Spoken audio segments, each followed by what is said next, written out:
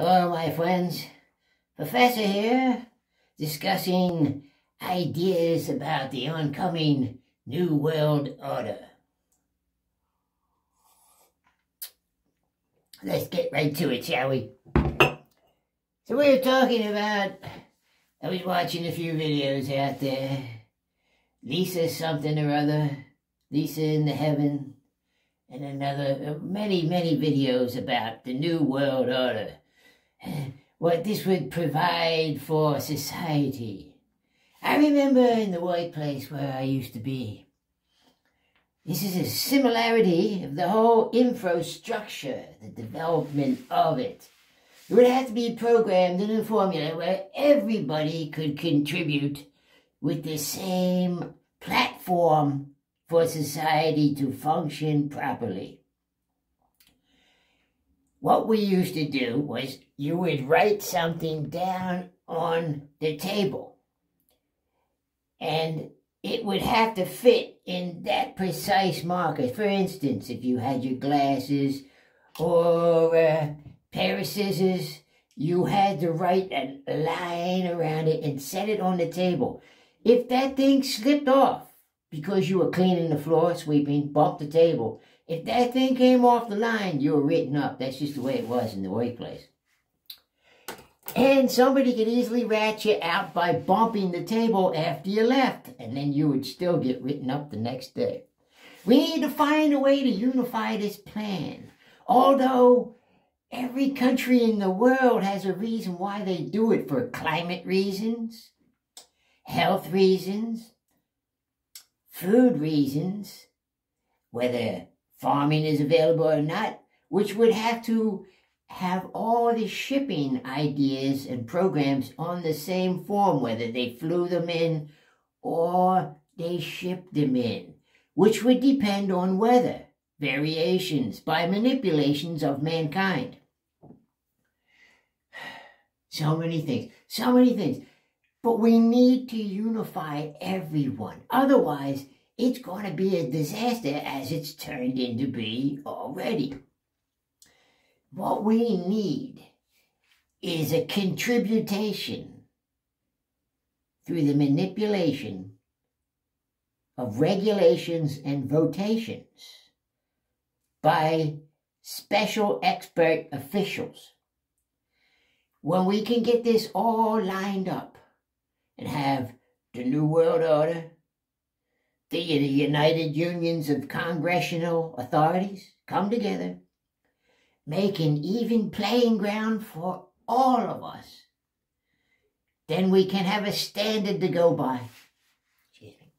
And it should all just run smoothly. Another thing will be efficiency. Efficiency in everything will cause, for instance, your glasses. We will all vote on what color glasses to get. That way, when you make glasses, you all have one style, one shape. You could wear a shirt like this, but everybody be wearing a shirt like this because it's less confusion and efficient. Could you imagine how much faster we can make clothing for you if it all looked like this? Now, you wouldn't all have to have a beard, but if you did and it got over 3.5 inches, you would be forced to wear a pink rubber band with the pink glasses.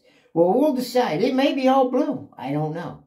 But we're going to need a top kingpin to get this thing all running forward. There's got to be one man to do this. No. It's not Satan, folks. You see, you humans are too stupid on your own to need a Satan. But you can call him Satan if you want. So I have a few ideas. Does anybody know if somebody can help get this New World Order started? I think I can do it. Huh? Come on down, explain this. I think I can run it. I've been doing fine as it is right now. Yeah, well, it seems like it could be an idea. We'd have to vote you in, though. That's right. Simply vote me in, that's all. I mean, everybody's seen my face for a while. Taking care of the youngsters, next generation will be coming up just fine. Seems like a good idea. Here, hold on there, buddy. Let me think. So we have this few fellas in line here. We have, where's that other guy we had? He's not here today. He's not here today. I don't have time to find him. Just have to pick me, then that's about all that's left. All right, yeah, we're just going to have to, we'll work it out. So the program is going to be a one-size-fits-all, no matter what country, how big or small. And, yeah. Now, your religions. Religions will be... gonna have to worship one God. That's what everybody wants.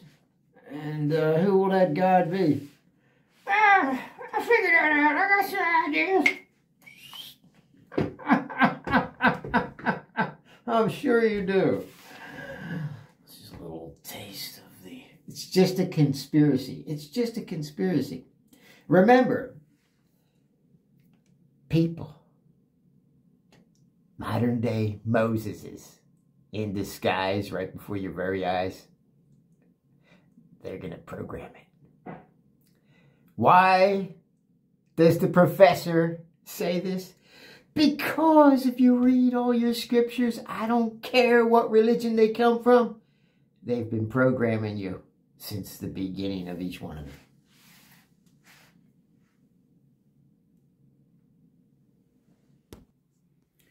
That is the one-eyed farmers in religion, politics, and education, so-called. Oh, and did I mention business monopolies?